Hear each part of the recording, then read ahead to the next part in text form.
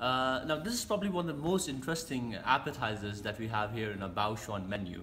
And by the look of it, probably you may not say this is Chinese, right?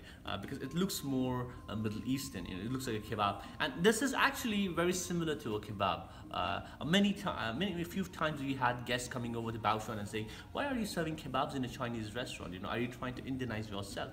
Now I must tell to everyone is that this is 101% Chinese because this comes in from the Xinjiang province of China. Now Xinjiang province of China is surrounded by around about 8 different Muslim countries that includes Kazakhstan, Pakistan, Afghanistan, Uzbekistan, a little bit of Mongolia.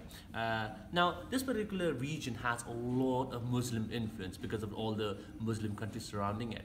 And hence, you have a lot of people who would not eat pork because they're Muslims, unlike other parts of China where pork is so liberally used in their cooking. Also, because of the influence, there's a lot of because of the influence on all these different Muslim countries. There's a lot of use of spices, spices in terms of black pepper, red chilies, sesame seeds. So this is an interpretation of a very popular street snack from Xinjiang province, which is your Sichuan Lamb Skewers. The chef serves it over here with a little bit of the chili bean sauce, and he recommends it when you have it. You should just drizzle the sauce on the top and then enjoy it, holding it by the wooden stick at this end.